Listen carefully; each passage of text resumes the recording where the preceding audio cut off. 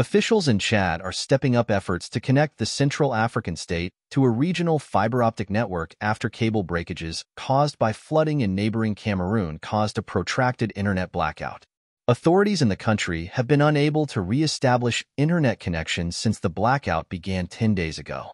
The Central African state lost internet access when fiber-optic cables in Cameroon, the southern neighbor via which landlocked Chad is digitally networked, saw cables washed out by flooding.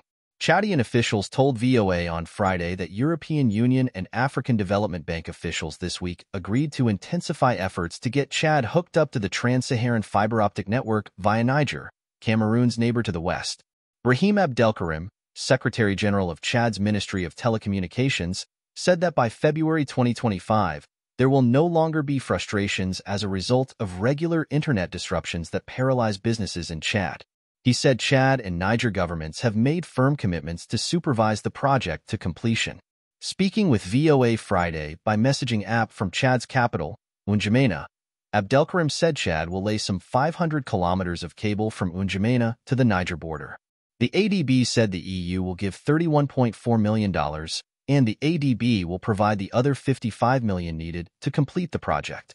Chad was already projected to be a part of the trans-Saharan fiber-optic network, more than 1,500 kilometers long, that will eventually stretch through Chad, Algeria, Niger, and Nigeria. The four countries say the project will create jobs and opportunities to generate income and reduce chronic rural poverty, especially among youths. Sona Yarosova, head of the EU political mission to Chad, said Friday on Chad State TV that connecting Chad to the trans-Saharan fiber-optic network will reduce or stop regular blackouts caused by disruptions in Cameroon, which is the only country that connects landlocked Chad to the internet. She said the alternative connection will remove Chad from its present digital isolation. Yarosova said improved internet development will support the economy by improving infrastructure, trade, and connectivity between North, West, and Central Africa, and eventually the entire African continent. The International Telecommunications Union reports that the internet penetration rate in Africa was less than 40% in 2023, with sub-Saharan Africa, where Chad, Nigeria, Niger, and Cameroon are located, suffering regular internet blackouts due to old equipment and electricity outages.